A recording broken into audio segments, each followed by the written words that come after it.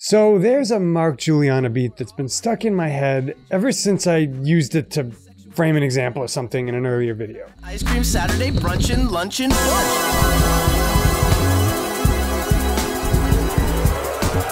You probably know what I'm talking about. It's from the Jazz Night in America Live at the Rough Trade concert. Just roll a little bit of that.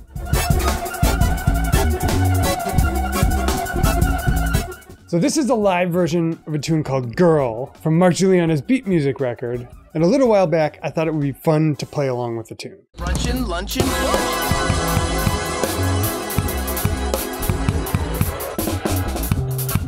Little did I know, it's actually a lot more complex than it looks. Here's Mark playing it. Ice cream Saturday, brunchin', lunchin', lunch.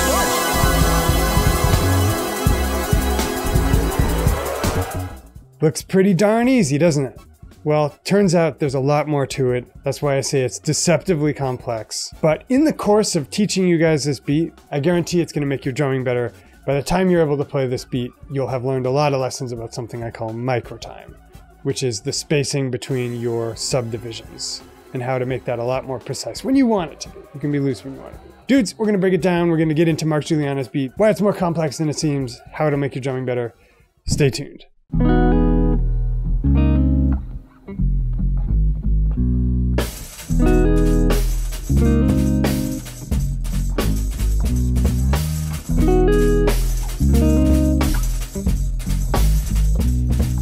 So guys, before we commence with the lesson, I'm going to be throwing a lot of notational stuff at you. And the message I want you to take away is you do not need to remember that. Including, at the end, I've got a little surprise. I'm going to spoil it right now. We're going to show you the form of the entire section of the tune. Don't need to write any of that down. It'll all be transcribed for you. Free download of the transcription and the form of the tune if you click the link below the player. Completely free. Anyway, download pitch over. Let's first talk about where the simplest form of this beat comes from. And of course, I'm talking about the reggae roots. So the basic beat in the B section of Mark Guiliana's tune Girl has layers, let's just say. But at its very basic, especially the live version, it's just based on a reggae. In the live version, his bandmate Nick Semrad is playing the 1 and 2 and 3 and 4 and that's so characteristic of reggae. So let's just start with the reggae beat. 2, 3, 4.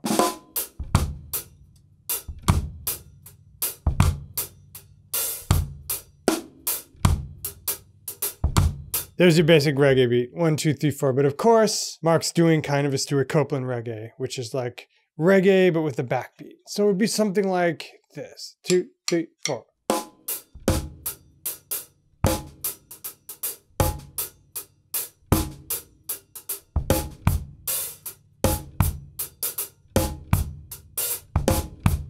And of course, in beat music, they're doing it with a straight 30 seconds. So instead of it's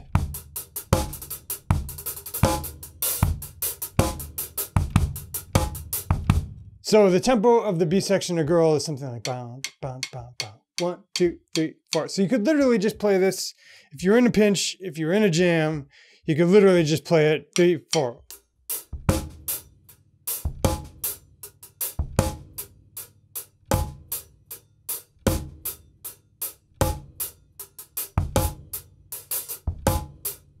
And that's often something good to figure out when you're at a gig. If you're sight reading something that's challenging, or if you're just learning a tune, you really want to find the minimum you can play, what I like to call the minimum effective beat, so you can still be functional in that context. And if you're just playing that, you'd probably be functional. It would definitely be a lot more functional than if you try to do a sloppy version of what Mark does. So that's the very, very, very most basic part of the beat. So hopefully that's a good overview of the minimum effective beat. If you had to play this tune in a pinch, you didn't want to memorize all the crazy 30-second note bass drum placements. That's it, you can play that. But now we're going to start to get into what makes this more complicated than it looks. And it's going to get a little more advanced, but I urge you guys to stick with it. See if you're up to it. Or if you're one of those hot dogs who thinks you can play anything, see if you're the equal of this beat. Going to get into the complicated stuff right now. Okay, now let's talk about the elephant in the room. It's the kick pattern. Let's roll a little bit of Mark playing it. Ice cream Saturday, brunchin', lunchin', lunch.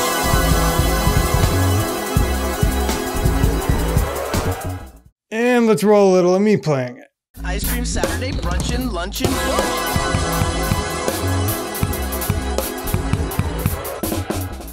So it's something like,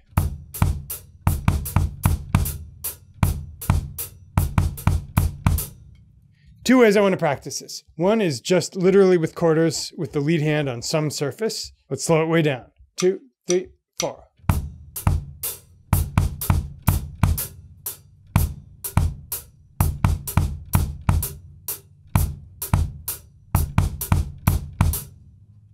Even slower. 3, 4.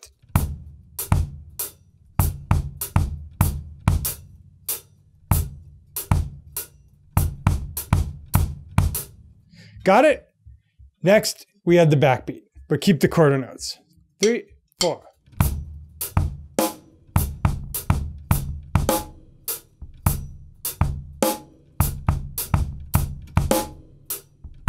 You can make those 8s if you want. It gives it a little more urgency. 3, 4.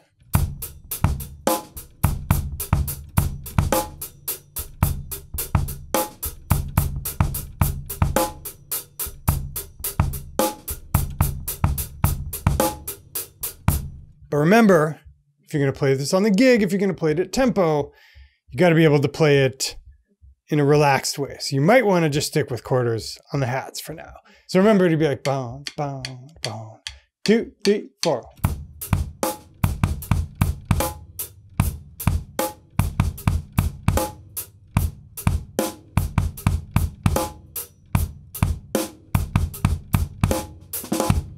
And that's the basic gist of the beat. So that's the kick drum pattern, but there's a lot more going on. You're not off the hook yet. There's a lot more going on that makes this even more difficult. Of course, I'm talking about the hi-hat embellishments and also the crazy 16 notes in the left foot. Here's how to play that. Okay, so now let's talk about some of those embellishments that really make this beat pop. I'm going to do 2 categories. One category I can kind of handle. The next category I am over my head with. So the first is ghosted notes on the hats or on the hat stack or whatever it is you're playing with both hands. If you have a hat stack like Mark does in the recording, it's probably easier because you have both hands in front of you. I like to use this method where I rotate the left hand under the right hand as needed so I'm not way out here and going back and forth. The point is you're going to add some 30-second note embellishments. And let me play you the pattern I kind of figured out around this. So 3, 4.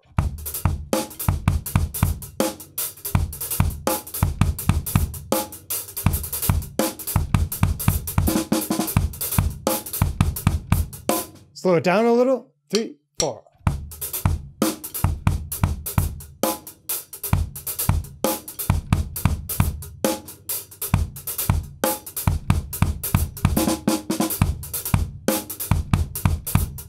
Quick takeaway is this. That's your kernel. Everything else you can fudge. 4 and that.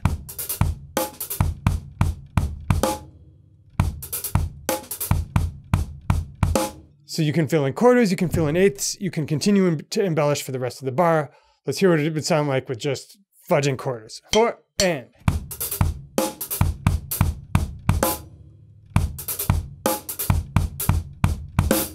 That sounds perfectly acceptable. You can throw in some 8ths in the latter half of the bar. 4 and.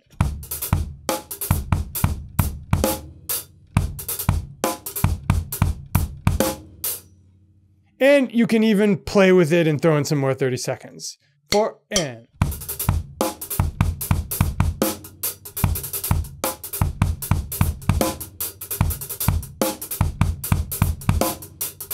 One embellishment you should be aware of is that at certain parts of the phrase, and we'll get into this more in the next chapter, there's a, so in context, 4 and.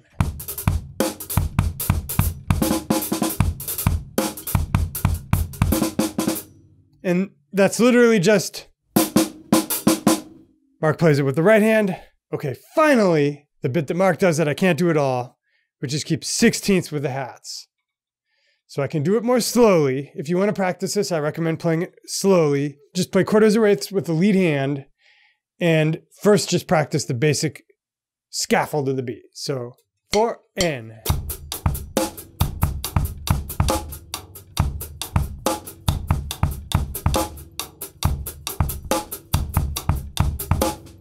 So Mark does this at full speed, completely cleanly, and also playing the 30-second note embellishments with the hands.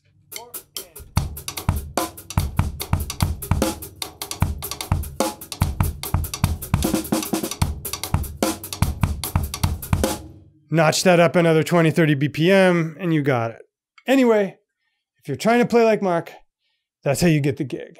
So normally, I'd say this concludes the lesson, download your free download, which you should. Then you can get out of here and we'd roll the theme music. But some of you are probably wondering if I made the effort, if I went the extra mile to actually dive into what the form of that phrase is, how you'd actually notate it. And the answer is yes, I've got you guys. So for those of you who want to stick around, the real Mark Guiliana beat music nerds, I present to you the thing. Okay, let's talk about this. And I'm gonna need to zoom the camera out again, I think. Reverse Casey Neistat. So the phrase is 8 bars long, if you're counting in halftime. So that would be like, dum bum bum bum bum bum ba dum bum bum bum bum. If those are your quarters. It's 16 bars long if quarters are here, which is more of a jazz way of counting it. I'm going to ask Chris, I'm going to plead with Chris, our intrepid transcriber, who's way more than that. He's actually an excellent college drum professor who occasionally slums to do transcriptions for us because he's way better at it than I am. I'm going to ask if he can do both a quarter note here version and also quarter note here. So if you assume the quarter note's here, then it's 8 notes that Mark G is playing on the clap sound effect on the Roland pad in this part. How many times will these unmentionables? Couple things to know about this. At the end of the phrase, there's a ensemble figure that sounds like ba, ba, ba, that everyone hits together. You'll know it when you hear it. Here it is. Saturday brunchin', lunchin', bunch. So that falls in bar 7 of the tune. In bars 4 and 8, there's a figure that Mark plays on the snare drum with the right hand that I talked about in the drum part, which is ba-da-ba-ba-da. So it's written out here, assuming that slower quarter note. So it's a bunch of 16ths and 32nds and tied over. So actually it's more useful to think of it as this. It's just ba-da-ba-ba-da, but double time. And that's what that is.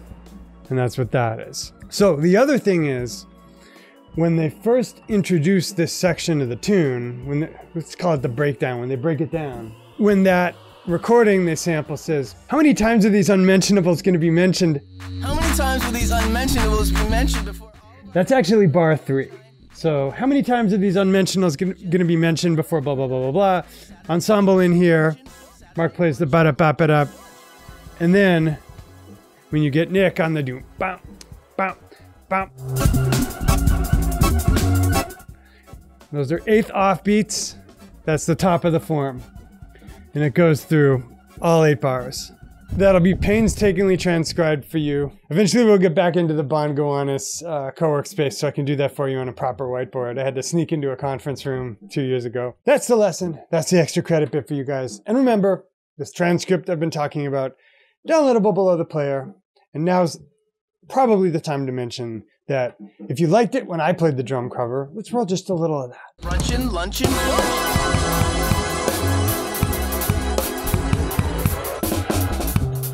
Maybe you're going to try to play this yourself. Maybe you're going to realize it's not as easy as it sounds to play it clean. Maybe you're going to think, it didn't do such a bad job. Then you're going to realize just what a level Mark Guiliana's on, even though it sounds simple. But if you reach that point, you want a free resource to make your drumming better, I recommend my 3-video mini course, which will take you from intermediate to breakthrough in 3 weeks or less. Guarantee it. Otherwise, I'll return all your money. You can get that by clicking below the player. You might be wondering, well, didn't you just say you could get the transcription? Yes! 2 birds with 1 stone. A single link. Click below the player, get both. Learn the transcription, improve your drumming. Dudes, it's been real. Thanks to Beat Music for being amazing. Thanks to everybody for watching. See you again in another lesson of the week.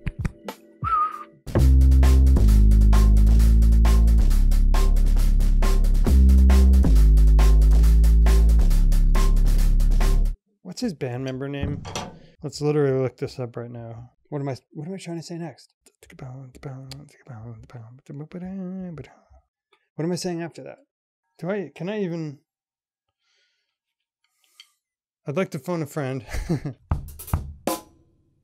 So that'll be chill. Ow.